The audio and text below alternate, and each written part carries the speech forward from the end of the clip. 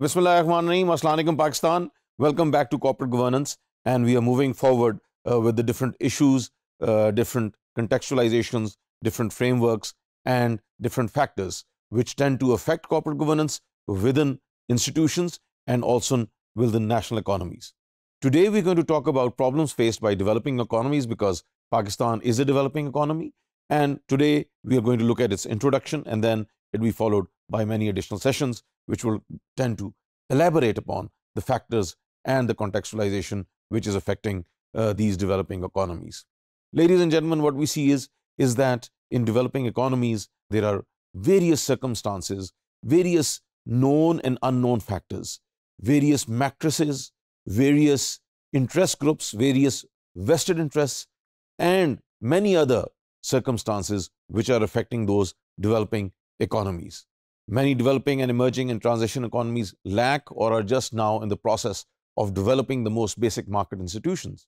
Economic growth in these countries has turned out to be lower than expected, especially in the 21st century. We see with the advent of the 21st century, there was a complete transition. There was a complete flux of new technologies which led to the virtual universe, towards virtual trading, towards virtual business, and more so, a globalization of economies, of laws, of regulations, and also of expectations. Now, what we see is that countries like Pakistan had many challenges. One challenge definitely being our population. Second, that most of our businesses and industries, especially in the large business segment, are managed or are owned by a few families. Then we have this elite culture, or we have this feudalistic approach towards even business and towards growth and economy. And all of this basically has led to a quagmire situation and has led to a multiflux and confusion and overlap of institutions, which has actually undermined good governance, and also the fact that we have been unable to meet the challenges of corporate governance in the way it was envisaged, in the way it was expected, and in the way the developed economies are moving forward, which has resulted in much more affluence and much more national and institutional wealth in those countries. But we don't see that over here. And therefore, in this particular situation, what basically emerges is the situation that we currently are in. Right now, Pakistan is on the verge of a financial default. And we have seen that there has been this flux of the dollar, that only in the past 1 month we have seen that the dollar has skyrocketed by more than 30%. And we have seen that there is a hyperinflation taking place right now of 40%. We see that the products are lacking right now. We do not have the resources to import various ingredients and various parts which are required by our industries in Pakistan to come out with their products. We basically see that there is a outflow of institutions and a dwindled and a very gray market which is unable to predict what is going to happen in the future. And therefore, we have also seen the dip of the stock market, the unprecedented rise of gold exceeding 1,66,000 per tola. And so all of these things tend to make the corporate governance and the good governance a very complex animal, an animal very difficult to tame, an animal which becomes unpredictable. So these are the challenges. And then another global challenge of the post-COVID scenario, that also is aggravating the whole scenario. And we see that there are many paradoxes which have been created. And there has been a paradigm change taking place in these economies, especially like Pakistan and the SAARC region. And therefore, we are seeing that the Sri Lanka example, in which it has defaulted, and what has happened over there is that the whole market and the whole economy and the whole nation is in a state of chaos and flux, and we cannot predict what is going to happen. So all of these things are challenges of developing economies. Now, in this whole process, we also see that privatization has taken place to generate funds. The government has sold many institutions, but it has not been able to bear the fruit which was again anticipated. And as a result of that, what has happened is that we have lost our golden hens, which were laying the golden eggs, and timely relief basically was gotten. And now another scenario has emerged in the past week, that the government has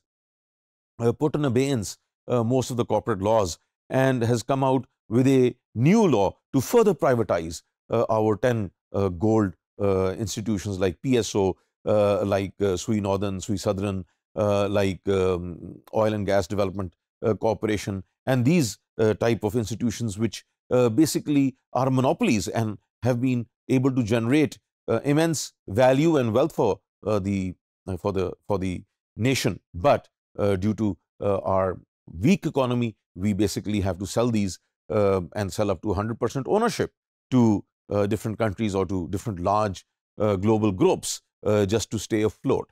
And therefore, we basically see that privatization does not seem to have brought about the anticipated improvements in corporate efficiency, just like I was mentioning, that it has had its own shortfalls and shortcomings, and the state and para-state institutions such as privatization funds remain the largest shareholders of companies. So again, I mean, look at the example of the Karachi Electric Supply Company.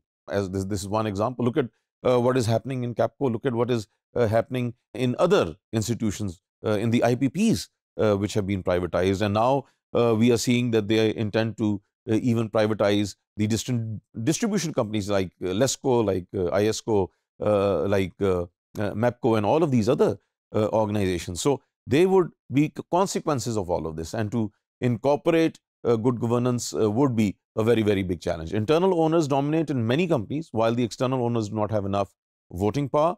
The capital markets are just developing and do not facilitate the inflow of new capital as intended. So again, what we're going to see with the sell-off of various institutions, with the sell-off of various golden hens in the corporate sector owned by the government, would be that it would create an skewed market, and it would be very difficult to regulate and facilitate this whole inflow of capital and also inflow of management. And the consequences, definitely they would want their own securities, and it would be very difficult to regulate. But yeah, that is the challenges of a developing economy.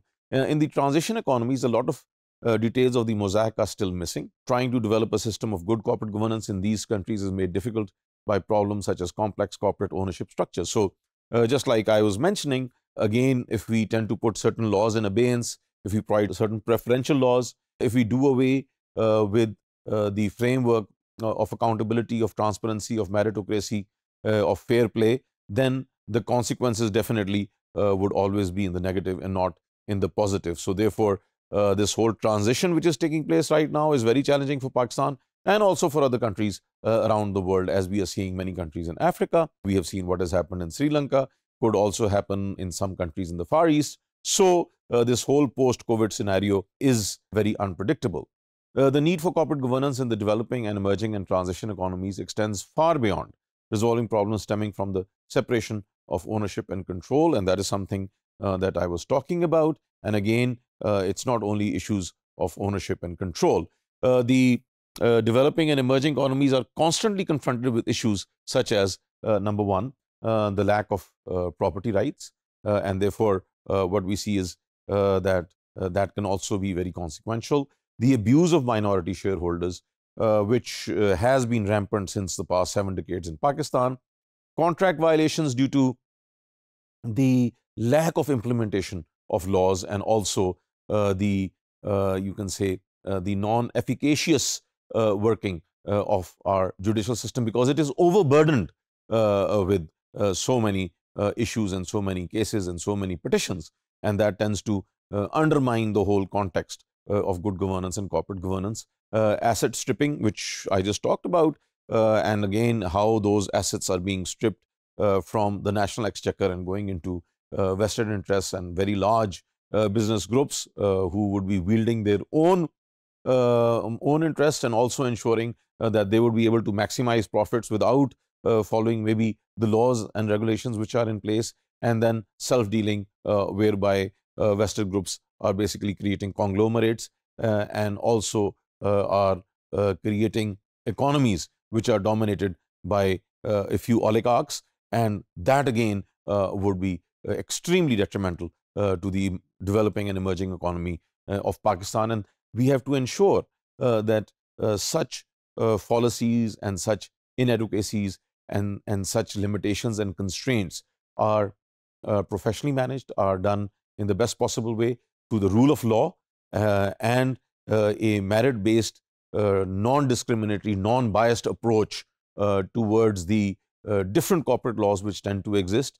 And thirdly, to try to balance out the rights of the aristocracy, of the bourgeois and of the proletariat, and that basically means of the elite, of the middle class, and of the working class, and also to create that balance, and not only in benefits but also in roles and responsibilities. So that is very important. Thank you so much.